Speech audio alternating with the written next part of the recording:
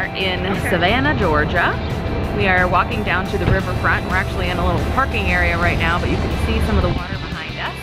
We're heading out down there. We haven't decided if we're gonna do a historical tour yet or not today. We do have an awesome pub crawl planned for this evening, a haunted pub crawl.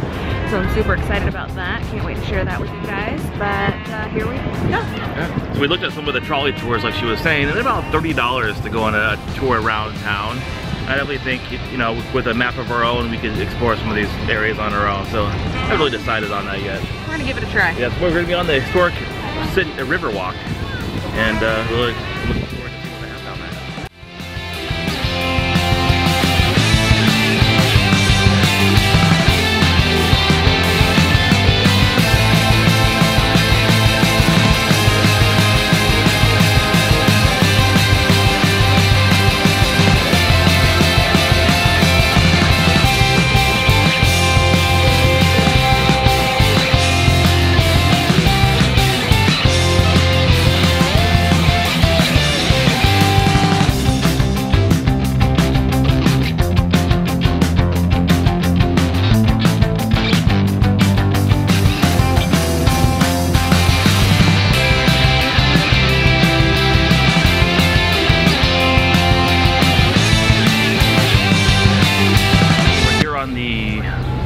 Savannah River, basically the river that separates Georgia and South Carolina. We got on Georgia one side, South Carolina on the other. Behind us we have the River Queen, which is a paddle steamboat type of boat. Yep, Georgia Queen. Georgia Queen. And so far we're kind of making our way down through Savannah area, checking out some of the sites. And the buildings look very old and very like they've been tattered by the wind. They've been around here a while, so that's pretty cool to see. I mean, and down in Florida where we're from, it's a lot newer of a location, so everything is newer. So it's kind of interesting to see some of the history here as we walk around, reading some of the signs about stuff here happened in Savannah, how they became, what their main crops were, and how they built the city.